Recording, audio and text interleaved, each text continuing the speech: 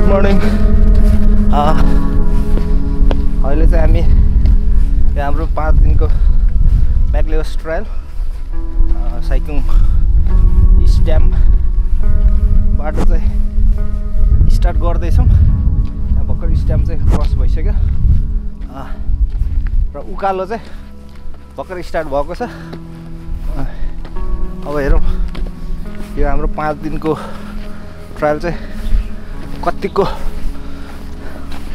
हुन्छ नि, एउटा चुनौतीपूर्ण हुन्छ र कति के नयाँ कुराहरू एक्सपिरियन्स गरिन्छ। त्योहरू चाहिँ हामी यो हाम्रो MacLehose ट्रायल सिरिजबाट चाहिँ तपाईहरु समक्ष सेयर गर्नेछौँ।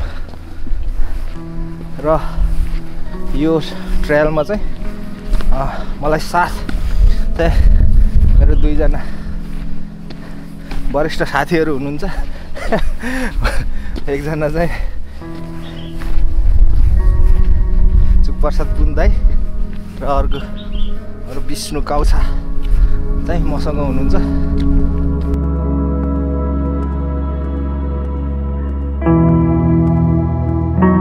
अहिले हामी MacLehose ट्रायल सेक्सन 1 पार गरेर लगभग 2 टच गर्न लागेका छौँ र यो 100 किलोमिटरमा 5 वटा हङकङको वाटर रिजर्भर र 5 वटा 6 वटा हाम्रो चाहिँ कन्ट्री पार्कहरू चाहिँ पार गर्नेछौँ।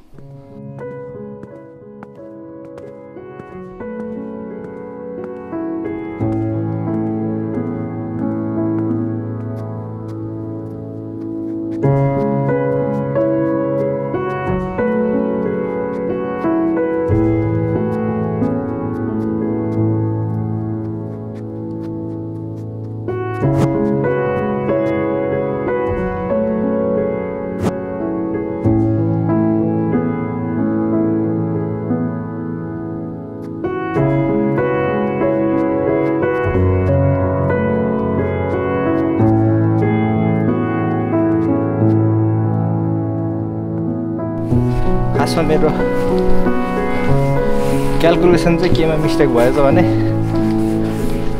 ओह्रालो हिँड्न सक्दैन भन्ने चाहिँ बिर्सिएछ हैन। अहिले आएर ठ्याक्कै लुम्के आउने बेलामा ओह्रालोमा एकछिन हिँडेको त देब्रे घुँडा चाहिँ दुख्ने कुरा पहिला त्यहाँ आएर याद भयो हैन। अब कतिको ओह्रालोहरू छ अरू ठाउँमा थाहा छैन। 5 दिन चाहिँ धान्छ कि धान्दैन भन्ने चाहिँ मलाई अलिकति कन्फ्युजनमा छु।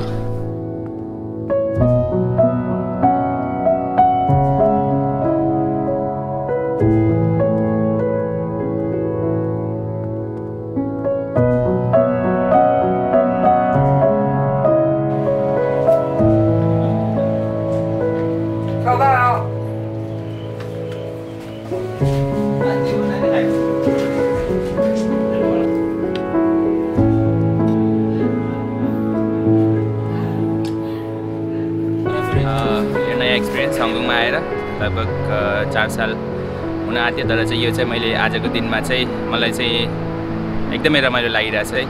सबैभन्दा चाहिँ जिउको लागि चाहिँ राम्रो हुन्छ भनेर चाहिँ म निस्केको होइन। हिँड्न त अझै सक्छु, 4 बज्न लाग्यो अहिले होइन, 4 बजेर 5 मिनट भएको छ। यो ब्याग हेर्नुभएको छ लगभग तपाईँको 25 to 30 kg होला। यो बोकेर हिँडिरहेको छौँ हामी। सबैको त्यही वेट नै छ ब्यागमा र हामी लगभग अब 1 घन्टाभित्र चाहिँ हामीले चाहिँ क्याम्प चाहिँ बसाउँछौँ होला।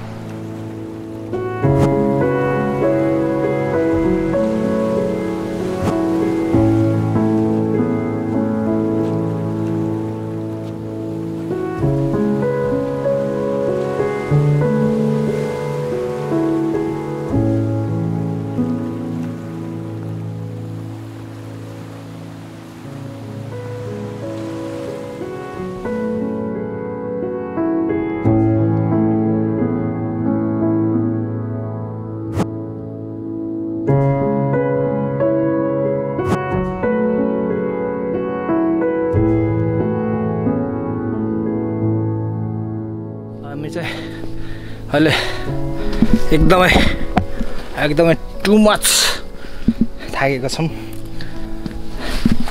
सोचे जस्तो भने जस्तो हुँदैन है फिजिकल एक्सर्साइज।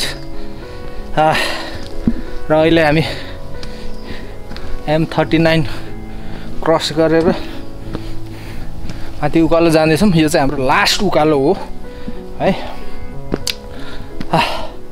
हाम्रो क्याम्प साइट चाहिँ M44 मा हो। That means 2 kilometre plus something छ।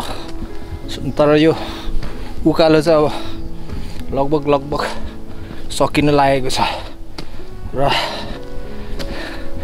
It's to hard man. खुट्टा ठिकै छ, वेट चाहिँ एकदमै ढुङ्गा बोके जस्तो भएको छ। यहाँ बल्ल चेकिङमा आइपुग्यो होइन। आज बहुत दुःख पाइयो। ट्रायल 1 र 2 त्यस्तो कम्पेरिटिभली अरू सेक्सन भन्दाखेरि सजिलो भन्ने रेटिङ छ। तर हाम्रो यो 5 दिनको खाना अनि सबै कुराहरू अलिकति बढी नै प्याकिङ गरिरहेछ। त्यसले गर्दाखेरि चाहिँ अलिकति फिजिकल दुःख भएको छ। र अहिले चाहिँ अब यहाँ चाहिँ हामीले आज चाहिँ अलिकति धेरै हेभी खाने भनेर अम्लेट होइन के अरे बोइल अन्डा अनि यो लन्च एन्ड मिटहरू यो बनाउँदैछौँ।